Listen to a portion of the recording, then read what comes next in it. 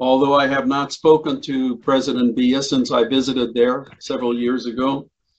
But I also believe that he's not going to take any action beyond what's happening right now.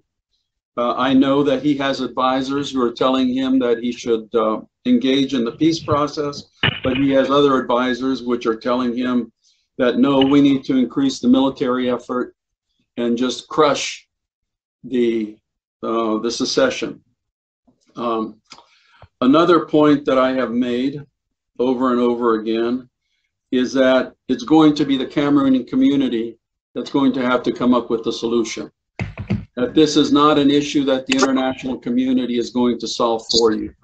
I know that's disappointing, and I know so many members of the community have the list of grievances, including the historical grievances going back to 1961 and various historical and academic points of view. And I tell people that we need to deal with reality, the way the world works, not the way we want the world to work. So those people who, issue paper after paper that, the international community needs to get active, the international community needs to solve this, I tell you that is not going to be done. So it's going to be up to the Cameroonian community to be the key for any solution. I want to mention one other thing about the Swiss process. I have said before that I don't have much faith in that process. I also know that the people involved in that on the Swiss side are very well intentioned. They have goodwill. They have put a lot of energy into it, but right now it's not going anywhere. Unfortunately, the Cameroonian government can point to the Swiss process and say that if the opposition gets its act together, that we will engage with them in serious negotiations.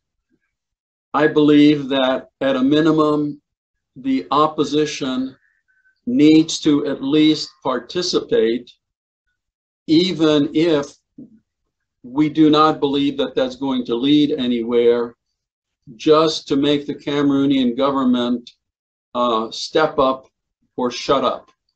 Because as long as the opposition does not participate in the process, the Cameroonian government has what we call in the United States a fig leaf of legitimacy to say that they are ready to engage, but it's the other side that is not. So if the Swiss organize a conference, then I believe that it's incumbent on the community to respond positively and at least participate, instead of one group saying, oh, I'm not going to go if that other group goes, or at the last minute finding some excuse not to participate. But as I said, honest to goodness, I'm not at all optimistic that that will lead anywhere, because as I said before, I don't believe the Cameroon government is acting in good faith. Now, talking about solutions, what I have said and what I continue to believe is that the solution with the community lies in a couple of broad topics. Number one is unity. I know that there are various interim governments. There are various other groups. Some favor federation, constitutional reform, constitutionalist, confederation, independence, etc., etc. So I know that there cannot be 100% unity in approach, but I do believe that there could be 100% unity in the desired outcome for the benefit of the people on the ground. And if I was in the Cameroonian community, I would focus on finding those areas where there is agreement and focus on those, and leave the modalities to later in the process. Because if you want to start getting a solution, then it's absolutely essential to act from a point of view of unity. So those people who do not want to see a solution cannot use your disunity to their advantage. So number one for me is unity.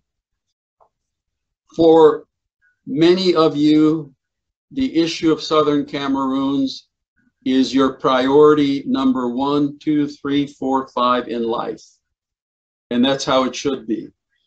But for America at large, the issue of the Cameroons does not even come up on the radar screen.